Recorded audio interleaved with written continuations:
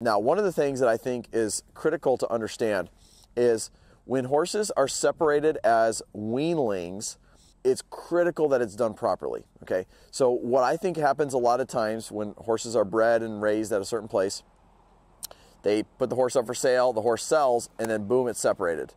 Like literally put in a trailer and hauled away. I think that's one of the things that happened with this horse.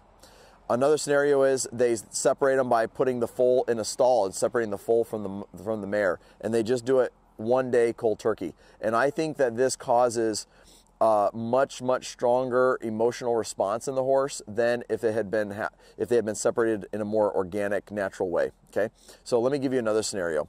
One of the ranches that I love to buy my horses from, the ranch that she's from, is Circle Bar Ranch, and the layout that they have is they have this huge pasture that the mares and foals are raised in. Every morning they come up to a barnyard where there's water and they get fed in the morning. Okay, they get fed some grain in the morning.